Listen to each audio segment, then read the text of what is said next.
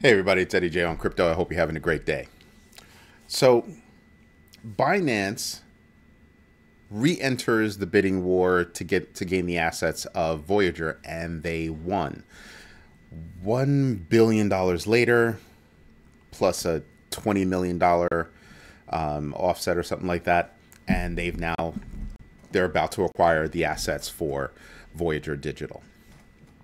That's not a savior kind of role. That is a business decision. It's a strategic business decision. No matter what money they think they're going to be able to give back or anything else, there are tremendous assets in Voyager. Go do some research on that. And then you'll understand why I'm sitting back and I'm going, why is everybody throwing FUD around about Binance? And again, I am not a fan of centralized exchanges. I believe they have a purpose, but I hold the bulk of my coin in a non-custodial wallet, some type of non-custodial wallet.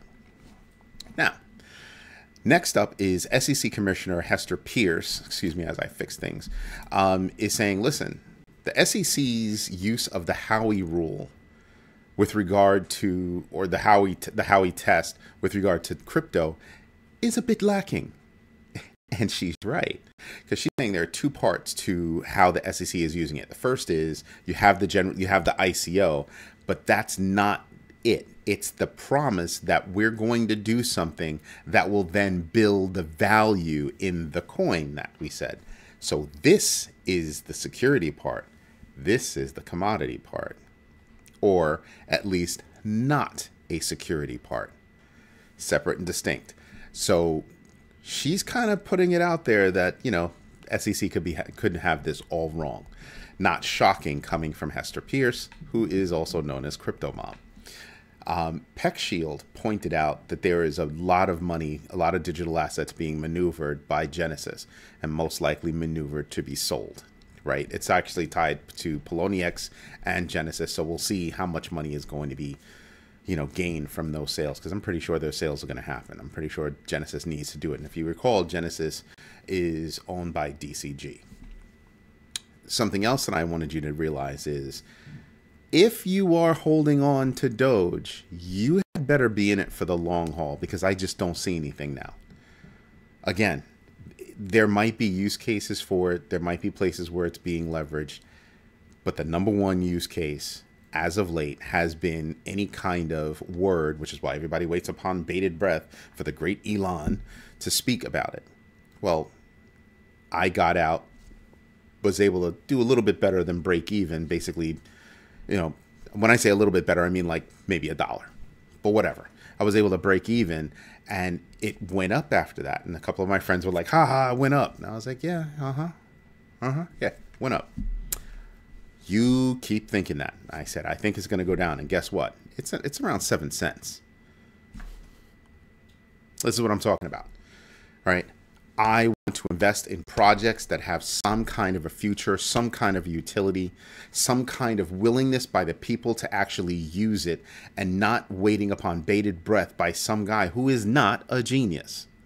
Go do some research on what he has done, what he created. He didn't create PayPal. His company was bought out by PayPal. There's a difference. He didn't create PayPal, right? A lot of things that he's been being given credit for creating that he didn't. He bought into it, right? Or it fell in his lap, or he's set up by somebody to take it over, whatever. But I haven't seen anything that he's actually built. And before you say Tesla, that's not the one either. Go do your research. So if you're holding on to Doge, you better hope that, something else kicks up. I'm not against Doge. I would like to see it have a real utility. I'm just not seeing it now. What's the next batter up? Sherrod Brown. I don't know if I'm pronouncing his name properly, but Senator Brown from Ohio. And from what I can see, he's the chairman of, what is it, the financial committee or something like that. Actually, I can tell you what he is. Let's see. Ohio, boom, boom, boom, boom, boom. The U.S. Banking Committee chairman. If you ask me, this guy is a career politician, right? Background in public affairs, done a lot of good. done a lot of mistakes, and I think this is one that lands in the mistakes column. Because why would you open up your freaking mouth and say crypto needs to be banned, but banning it might push it offshore? How about you go back, look at Nigeria, and look what happened there. They tried to ban crypto. You want to know what happened when they tried to ban crypto? When they ordered all the banks to ditch all of the crypto-related accounts, crypto usage went up 16%. October 2021, they launched their own CBDC. They only had $10 million in transactions, only by 270,000 people. You want to know what happened to crypto? Picked up by 26%. There's a lesson there, so much of a lesson that they are actually about to pass a bill that will recognize crypto as investment assets. Stop there. If you can't stop the train, figure out how to get on and guide it from inside. Figure out how to put up guardrails. But if you're dumb enough to think that you're actually going to stop crypto, something that is borderless, dude, I expect more from you. You hanging out with Elizabeth Warren too much? Don't do that. Both of you need to take a step back and take a more pragmatic approach and face the reality of what crypto is and what it can be. Stop listening to people that are saying, oh, blockchain is good, crypto is bad. Nuh-uh. They're separate but together. Okay? And everybody that's telling you that are probably the same people that say, oh, there's nothing wrong with the banking systems. But yet you go after them all the time. Are you actually running around saying that the banking system must also be banned? No, you're not.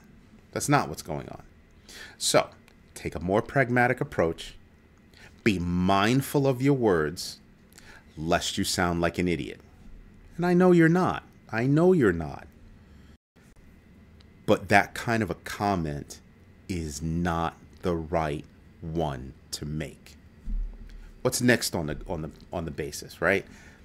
You have Senators Warren, Brown, and others on this side of the coin. Crypto's bad, blockchain bad, blah.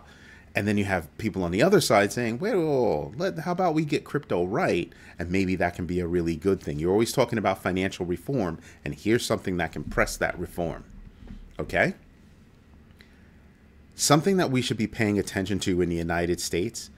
Goldman Sachs just came out with a freaking report that says that China and India will surpass the United States economy by 2075. And some of you are sitting there going, that's years away. It's over 50 years away. 52 in a few days. In a global economy, that means nothing. 50 years is a blip. Here's something to really consider. As we're looking at that Goldman Sachs report, what I really started thinking about was, at what point do we stop looking at everything as a country's economy and how it might be better than another country's economy? I don't think that equation played into or accounts for the impact of crypto in that space. That is what we should be paying attention to. The world is small. It's the biggest, smallest thing in the world. Is the world, actually. We should be paying attention to that. That's what we should be doing. Normally, I'd go through the numbers right here. I'm not going to bother because we're moving sideways and a little bit down, actually. But these are the things that we should be paying attention to, because this is what's going to actually make us go in a good direction or a bad one. Do your own research. Stop listening to the FUD. Read. Anyway, this is Eddie J on Crypto. Hope you have a great day, and I hope this helps. Have a good one. Bye-bye.